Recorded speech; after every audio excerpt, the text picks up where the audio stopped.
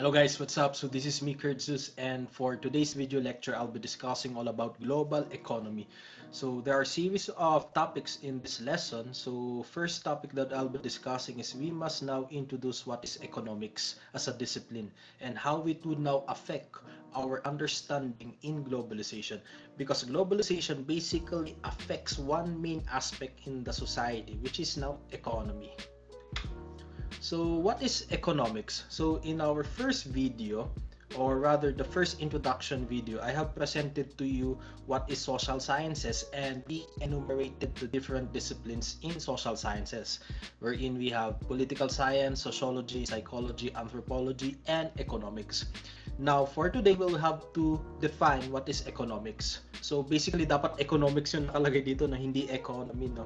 Okay, so to understand economics, we have to look it into its etymology. So, we have to look it in its origin or origin of words. So, it came from two Greek words wherein we have oikos and we have nomos. So oikos means household and we have nomos which means management. When we combine these two terms, it now means management of the household. Now looking into the definition of economics, management of the household, partially there's truth behind it because household is one main sector of the economy, of the market. We'll be looking into that later. Now a formal definition of economics is basically the study of production, distribution, trade, and consumption of goods and services. So we'll be looking into the cycle of goods and services and also talking about how do they exchange these goods and services. And lastly, one theme of economics, it studies or it focuses on this societal institution called the market. Now, to further understand economics, we have to look it into a diagram. So, we have to look it into the two main sector of the market. So, ito yung picture niya. So, basically guys, looking into the cycle, into my mouse, sorry. This is now basically the market, wherein we now look into the exchange, the trade of goods and services.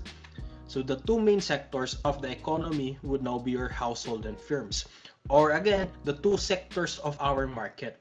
So yung definition natin sa economics kanina, 'di ba? Household management. We have to look it into the household first. So it all started in the household. Ano nga ba meron sa household? Ang meron sa household natin, guys, will now be your raw material. Itong raw material is now the essential thing that would now stimulate our economy, our market. So dito natin siya matatagpuan. Yung raw material natin, the appropriate term would now be economic production. So nandyan, economic production. Or we have the abbreviation CEL. CEL wherein we have capital, entrepreneur, land, and labor. So yung capital, basically guys, this is the money needed in order to start an economic activity. Or some would say, yung capital is the money in order to start a business. Entrepreneur is basically the skills needed in order to manage a business or the skills needed in order to stimulate an economic activity. Then we have labor. When we look into labor, simply how we now generate those raw materials into something that is consumable. Labor, kaya minsan yung pagsasaka in order to grow rice which is now we consume. And lastly, we have now land. Land is where we are now getting yung raw materials natin, such as food. And basically food, di ba? Agriculture. Saan natin nakukuha yung palay, yung mga prutas natin sa lupa. But not just on food, but anything from your raw materials including plastic. Saan nakukuha yung plastic? Sa rubber tree, di ba?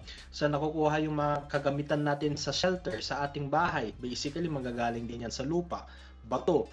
Where do we get our accessories, our gadgets? Basically, it came from metal. So, manggagaling din yan sa lupa. So, lahat yun, yung cell na yan is basically your raw material. And all of them are coming from your household. Now, quoting, or rather, talking about raw material, these raw materials are not yet generated for consumption.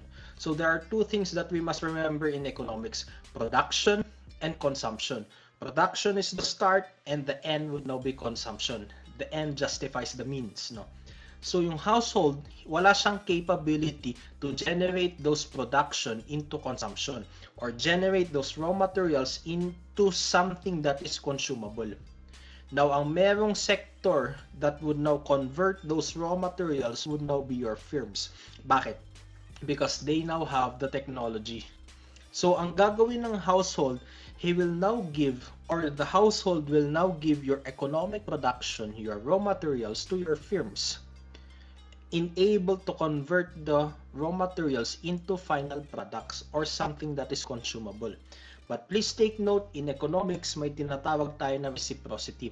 Anong ibig sabihin ng reciprocity? Ang ibig sabihin ng reciprocity is basically give and take. For instance, kung bibili ka ng candy, kailangan may bayad. That is reciprocity.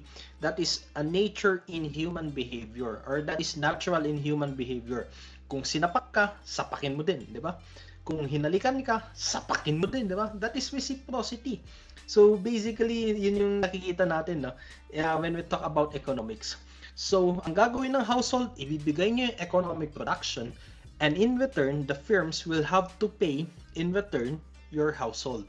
And that is what we call now as your economic payment, or we now call them as monetary payment, wherein we have the abbreviation IPRW or IPWR. This abbreviation will now co-align with the following economic production or sell. So, pag capital, ang babalik sa'yo will now be interest. Yung interest now is the generated money of capital. Now, entrepreneur, pag nag-manage yung isang entrepreneur sa kanyang business, ang babalik sa kanya would now be profit. Kaya minsan na-interchange natin yung interest at profit. Ang interest basically, pag pera yung nagtatrabaho, ang babalik interest. Pag tao yung nagmamanage or nagbi-business, ang babalik sa kanya would now be profit. So interest would be in terms of money. When people are involved, profit na yan. When it comes to land, we now call it as rent. Now, pag labor ngayon, pag nagtrabaho ka, ang matatanggap mo would now be in terms of salary or wages. So, wages would be short-term. So, nabigay na yung economic production sa firms at nabayaran ngayon ng firms yan. Now, yung firms na yan will now convert those economic production / raw materials into final product. Ang term natin sa final product would now be in terms of goods and services. Etong goods and services are now ready for consumption. Ito ngayon yung hinahanap ngayon ng tao. So, saan niya ibibigay yan? Siyempre sa household.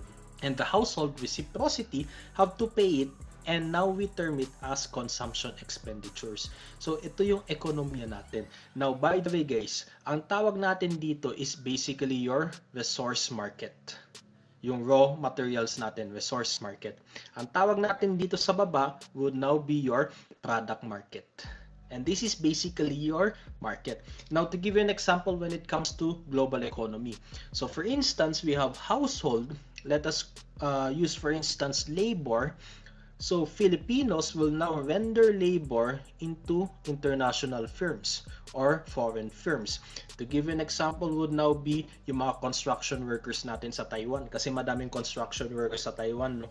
So, mga construction workers, they have now yung labor, or rather, they are now rendering labor. They will now render labor to your construction firms na Taiwanese yung may-ari. Or in other instances, di ba? In terms of firms, di ba? We are now rendering dito sa or in terms dito sa product market natin, Filipinos are known for nursing services, no, lalo na sa Israel at Middle East, no. And we are the top exporters of nurses around the world, no. So we produce a lot of nurses and high quality nurses actually, no. So, well-known tayo pagdating dyan, no? So, Filipino hospital firms, or simply nurses, Filipino nurses will now render nursing services towards, for instance, Israel. So, may I rephrase it? So, Filipino nurses will now render services towards Israeli household. And in return, your Israeli household will now pay your Filipino nurses or Filipino nurses in terms of remittances. So, payroll yan, no? Even din dito. So, ganun umiikot yung ekonomiya natin in a global point of view. Yan, remittances. So, ganda, no? Okay. Now, aside from your basic cycle, sometimes we look your market in a larger perspective. Kasi there are issues, for instance, sino magko-control nito? Kasi, for instance, ang context kasi nito is minsan magkagulo ang household and firms. Ngayon, dito napapasok yung dalawang players. So we're looking into a larger perspective wherein we have the third sector, which is now your government, and the fourth sector, which is now your rest of the world or ROW. Now, paano to? Let's go first dito sa government, no? Okay. There's a need for an entity to regulate the market that is being dominated, not dominated, being interplayed by your household and firms. Kasi for instance, ang mangyayari dito is magkaroon ng unfair practices such as unfair labor practices or unregulated prices and injustices among these two. Kaya kailangan may entity na mag-govern sa ating market. At ngayon, ito ngayon yung ating government. Now, ano ibig sabihin nito, no? So, may nagawang government in order to satisfy or rather reconcile the conflicts among your household and firms. Now, ganito nangyari. This is a little bit of a social contract. Now, the household and firms must now recognize the need of an entity in order to provide the interests of the public. So, for instance, in terms of bridges, hospitals, schools, both entities, they wanted those things to exist, those things for the general will, pero hindi nila kayang i-provide because yung notion ng household and firms natin is for the interest of their own businesses. But they recognize those needs. Kaya tendency is, they now decide to create this entity called your government. So, mangyayari dyan, your household and firms will render some of their resources through tax or revenue to create now your government. Now, please take note, when we talk about revenue, yan yung practice. Yung tax is basically the noun. Ngayon, nabuo ngayon yung government and the government will now provide expenditures for the interest of both the household and the firms. Ano ibig sabihin nitong government expenditures? Simply, ito yung mga government projects natin. For instance, bridges or roads. Household and firms, they need or recognize the importance of roads in order for the flow, for instance, of their products. Pero wala silang capability to fund or basically yung nagwe-weigh in pa rin yung self-interest nila or yung interest nila when it comes to their businesses or their own interests. Kaya tendency, ang gagawa niyan would now be your government. Sino magpapahod ng security? Who will now provide security? It would now be government. So government expenditures yan. So meron tayong militaries, meron tayong police personnel, public schooling, public health. It would now be in terms of the government. So the government will now satisfy the things that the household and firms wanted in pursuit of the general welfare or the promotion of the general welfare of the common good. Yan yung task ngayon ng government. Then another sector would now be in terms of the rest of the world. Now, household, firms, and government. Imagine this is the Philippine scenario setting. So this is the Philippine market.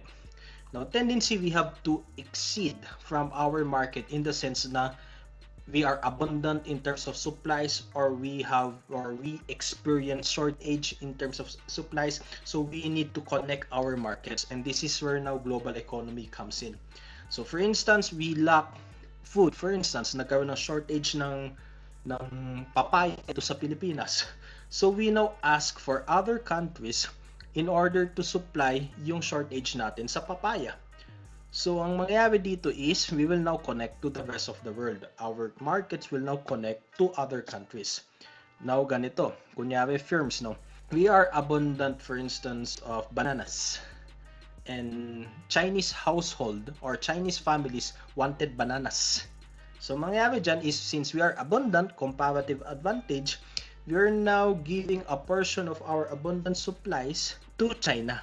So, pag lumabas yung product natin, ang tawag natin dyan would now be exports. Dadaan yan sa world market. Then, pagdating sa Chinese household, ang tawag ngayon natin dyan would now be imports. And same din sa atin. Ano bang kulang sa atin? Kunyari, nagkaroon ng shortage sa corned beef or sa meatloaf. We wanted spam, for instance. So, American firms will now export spam. Pagdating sa atin, import. And remember, reciprocity, we have now to pay yung products na yan in terms of payment. So import payment, kita ngayon dyan yung mga foreign firms. And that is how your world market works. So I hope medyo nagets natin. No? So this is just a basic when it comes to global economy. So four sectors: government, household, firms, and the rest of the world. Now there's a fifth sector with an asterisk because this fifth sector also work as a firm. Actually, firm talaga siya. No? The role of banks in your economy.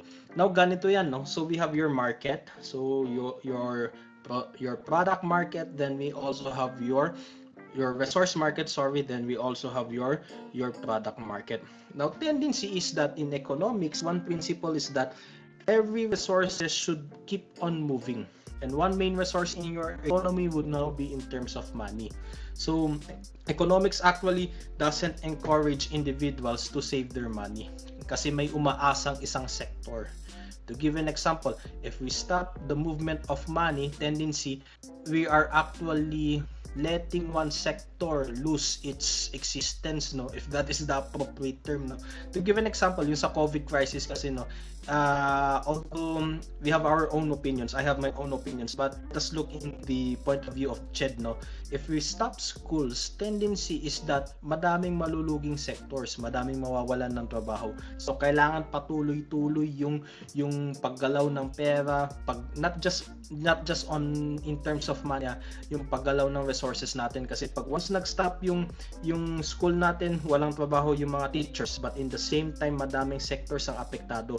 We're killing another sector in the economy at it has drastic effects towards our economy. So dapat keep on moving yan, no. Now ganun yung mga bangko, no. So instead of keeping your money and not spending it, and tendency some sectors would be dying because of it, you will now save your money in an institution called your banks. So mangyayari dyan, you will now save your money, kasi yun yung notion ng tao eh. Kasi there are two aspects, no. An individual point of view, you will now recognize the context of shortage. There will be some time in my life na magkakaroon ng shortage or magkakaroon ng shortage in terms of resources. So ang gagawin ko is I will now set a portion of my savings, of my resources, of my money in case na biglang nagkaroon ng crisis sa aking buhay, financial crisis, tendency may pera ako na pwede kong gastusin. So yun yung mindset ng isang individual, and we could not hindi natin pwedeng baliwalain, and that is human nature. We need to save because we are aware that sometime that magkakaroon ng crisis sa ating buhay, no. But also in a larger perspective, from your individual point of view, from a macro perspective, you need to spend money in order for businesses to grow, to accumulate. So ito nga yung papasok yung leeway ng bangko in order to bridgeway yung human nature of saving because they are aware of shortages, and as well for the need of the economy to keep on moving. So yun yung purpose ng ating banks. So we have that saving behavior. We will now save our money towards our banks, towards the banks, at ang gagawin ngayon ng bangko is that sa mga nangangailangan ng pera, sa mga nangangailangan ng capital, ipapautang niya yan through now what we call now as your loans and mortgage. So for instance, you're now saving and other people needed funds in order for their businesses or rather firms to keep on moving. Yan yung role ng banks. And in return, yung mga companies, businesses na kumita when they generated interest, capital, and profit, ang mangyayari dyan is they have to pay your banks in terms of interest. Then yung banks will now keep a portion of that interest, and they will also give a portion of those accumulated interest value going back to those who are now saving. Who are saving. So yan yung role ng bangko. So basically, wine-regulate niya yung value, yung pera sa ating ekonomiya. And later in our lesson on global economy, ang mangyayari dito is that we recognize that some countries are abundant when it comes to resources. So they have a lot of savings. And many countries wanted to develop their countries pero walang pondo. Kaya dito napapasok for instance yung IMF, yung World Bank natin. Sila ngayon yung magpapautang at kailangan natin bayaran yan in order for the global economy to work. So I hope medyo nagets, no, kahit magulo yung example ko. Now, yung role ng government in your economy, kasi looking into the to the second diagram, we have the government. The government has a huge role actually when it comes to the economy. And this has something to do later with when we discuss already succeeding lessons in global economy. So the role of the government, we have three roles, and this is embedded or reflected through policies. So first, when it comes to fiscal policy, the role of taxes. So basically, ang involved na sector dyan would now be the government and your market. So, yan yung taxes natin, no? And later, makikita natin sa lessons natin sa global economy that taxes later will now be diminished. Kasi yan yung gusto ng ating mga TNCs, transnational companies, and your MNCs, multinational companies. We'll look further on that later. Then later, we'll be also looking in terms of monetary policy. So, ang role din ng government is to regulate money and prices. So we have government, markets, and banks. Now, this is also an issue when it comes to global economy. Bakit? We have this feature. If you remember yung una nating lesson, liberalization, di ba? Liberalism. That we wanted now an openness towards our borders. And some of the companies wanted that hindi na government yung magkocontrol ng money at presyo. So may issue dyan. We will look into that sooner or later. Then lastly, we have trade policy. One role of the government is to control trade and tariff. So tendency is that we have the government, by the way, yung involved dyan would now be the government, the market, and the rest of the world. So the current feature or trend in globalization is a thing called liberalization. So gusto nila alisin daw yung tariff. So yan ang nagiging issue natin sooner or later when we look into globalization or global economy. So I hope guys medyo malinaw. So thank you. So thank you. So thank you.